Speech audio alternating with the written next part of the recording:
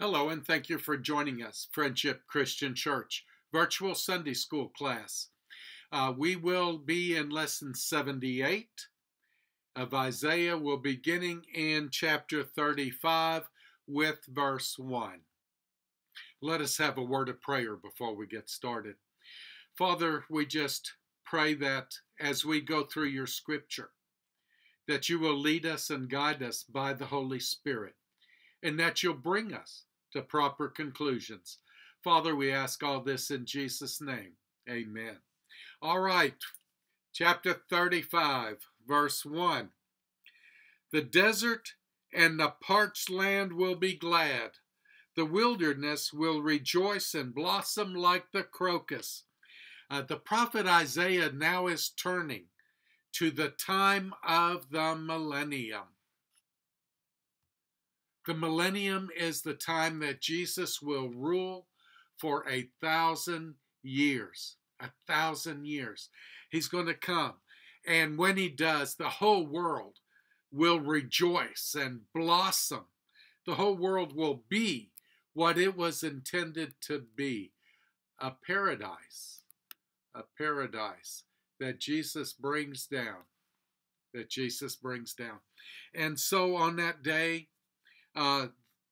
forests will flourish. There's going to be a way of holiness that's going to open up, and the tribulation period will finally end and open up this 1,000-year millennial kingdom. So in chapter 34, we read about the judgment of God on a people who were alienated from God, the power of the beast, the great tribulation. And in this chapter, Isaiah takes us to the end of that tribulation. Isaiah takes us to the blessings of God on those who chose to follow him. Dramatic changes in the land are going to take place. And this falls right into line. Isaiah falls right into line with the book of Revelation. The desert, the parched land will be glad because it was destroyed during Armageddon. And the wilderness will rejoice and blossom like the crocus. Now in Revelation chapter 20, beginning in verse 4, we get this. I saw thrones on which were seated those who had been given authority to judge, and I saw the souls of those who had been beheaded because of their testimony about Jesus and because of the word of God. They had not worshipped the beast or its image, and had not received its mark on their foreheads or their hands. They came to life and reigned with Christ 1,000 years. The rest of the dead did not come to life until the 1,000 years were ended. This is the first resurrection. That's the beginning of the millennium. And that happens after everything had been destroyed during the tribulation. So this is where Isaiah picks up his vision. Falls right in line with what we see in the book of Revelation. Then in verse 2, it will burst into bloom. It will rejoice greatly and shout for joy. The glory of Lebanon will be given to it. The splendor of Carmel and Sharon. They will see the glory of the Lord, the splendor of our God. Lebanon was known for its great cedars. Carmel and Sharon were on the coastline, and they were known as being a fertile land. And they will see, Israel will recognize this new earth's fruitfulness when Jesus comes. And the church will be delivered from the troubles of the world during the wrath of God on the earth, during that great tribulation. The church will now be blessed and comforted. And the people will be singing, the Christians will be singing, rejoicing in the Lord. You see, the ones that were killed during the Great Tribulation and had their heads cut off, they're going to be resurrected. They're going to be there. That's going to be the first resurrection.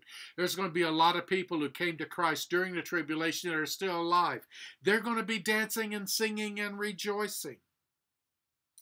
The glory of the Lord will be upon the earth in the presence of God's people. And this goes in line with Revelation chapter 20, verse 6. Blessed and holy are those who share in the first resurrection. The second death has no power over them, but they will be priests of God and of Christ and will reign with him for 1,000 years.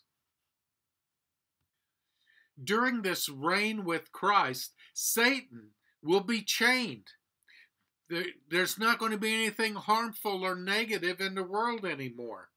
The weather will be perfect. The crops will grow abundantly. The light of the world will be present with mankind. All of nature will be opening in cooperation with Jesus, our King. So we've got 1,000 years of perfect rest from evil. Christians, that is spoken of as the millennium reign of Christ opens the earth, is going to be those who became Christians during the Great Tribulation. And look at Revelation 20, verses 1 through 3. And I saw an angel coming down out of heaven, having the key to the abyss, and holding in his hand a great chain. He seized the dragon, that ancient serpent who's the devil or Satan, and bound him for 1,000 years. He threw him into the abyss and locked and sealed it over him to keep him from deceiving the nations any more until the 1,000 years were ended. After that, he must be set free for a short time. Satan will be chained and locked away for those 1,000 years. There's not going to be any evil anywhere in the world. And Isaiah 35, verse 3, strengthen the feeble hands, steady the knees that give way. Isaiah is saying, this is the source of comfort, what I'm giving you. Right now, you're afraid. Right now, you got Assyrians coming. And I'm seeing more occupations coming. I'm seeing Jerusalem is going to be taken into bondage. Let this be a word of comfort to you. Let it strengthen your hands, steady your knees. Stand firm in the promise of God. The future of Israel's international role is going to be to serve and encourage discouraged people that will be going through the tribulation. Source of comfort. The book of Revelation is that. It's a source of peace and comfort for people who are going to go through the tribulation period. Verse 4. Say to those with fearful hearts, be strong, do not fear. Your God will come. He will come with vengeance, with divine retribution. He will come to save you. This happened twice. Jesus came to save us from our sins. God is coming to save us and bring us a new heaven and a new earth without a Satan in it. The vengeance of God is going to furnish the means to redeem the long oppressed people, the people of Israel, Christians at large. Those who are strong must help those who have a fearful heart. Be strong in the power of Jesus and his might. Encourage those who are weary and fearful. The best way to encourage them is take them into the scripture. Take them into Isaiah. Take them into the book of Revelation. Falls right in line. Then in verse 5, Then will the eyes of the blind be opened and the ears of the deaf unstopped. This prophecy was fulfilled in part by Jesus, who healed people when he ministered on the earth and did miracles. And he did that for the exact number of years that the Great Tribulation is going to take place. He ministered that way for about three and a half years. The Great Tribulation is going to run about three and a half years. And after that time, he's coming back. The larger fulfillment will be when he comes back and reigns for those 1,000 years. Unfortunately, the children who are going to be born to those who go into the millennium, many of those children are going to grow up during those 1,000 years and have children who grew up during those 1,000 years, and they will not follow Christ. They will not follow Christ. Even in a perfect environment, they choose not to follow Christ. Just like the angels who were in heaven, in a perfect environment, I chose to follow Satan. And these people that are born during that time that decide not to follow Jesus, after that 1,000 years is over, Satan is going to be unchained. He's going to be released from the abyss. And it's those people that he's going to deceive. Look at Revelation chapter 20, verse 7 and 8. When the 1,000 years are over, Satan will be released from his prison and will go out and deceive the nations in the four corners of the earth, Gog and Magog, and to gather them for battle. In number, they are like the sand on the seashore. And you can see during 1,000 years, a lot of generations are going to grow up. And just like the angels did, in a perfect environment, you're going to have some who will not follow Jesus. In verses 6 and 7 of chapter 35 of Isaiah, water was and is a precious commodity in Israel. In the millennium, there's not going to be any scarcity. Now, during the Great Tribulation, during the judgments, a lot of the water got dried up, just disappeared. So look at Isaiah chapter 35, verse 6. Then will the lame leap like a deer, and mute tongue shout for joy. Water will gush forth in the wilderness and streams in the desert. God's restoration in the millennial age includes physical restoration to the afflicted. Jesus' first coming gave a foretaste of that future day. The devil is the author of everything that's bad. Everything that's bad. And since he'll be chained, there'll be no one who cannot walk, talk, see, or hear, and all of the resources like water and the crops, everything's going to be restored into a perfect state, just like it was in heaven before Satan and his angels got thrown out. Verse 7. The burning sand will become a pool, the thirsty ground bubbling spring. In the haunts where jackals once lay, grass and reeds and papyrus will grow. The rocky crags normally inhabited by jackals are to become splashy meadows.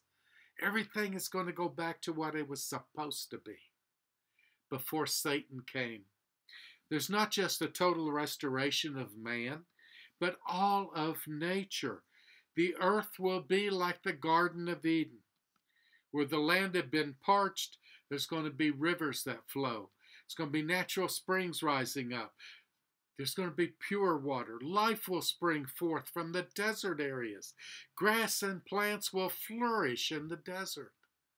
It's amazing what that millennium's going to look like. And then in verse 8, and a highway will be there. It will be called the way of holiness. It will be for those who walk in that way. The unclean will not journey on it. Wicked fools will not go about on it. This refers to the way leading the redeemed back to Israel. It's going to be a highway. A lot of people are going to be coming from around the world to Jerusalem. And that is where the throne, David's throne, will be. And Jesus, the Messiah, will sit on that throne, literally and spiritually.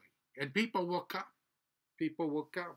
Christ himself will be the leader of the way for the Lord.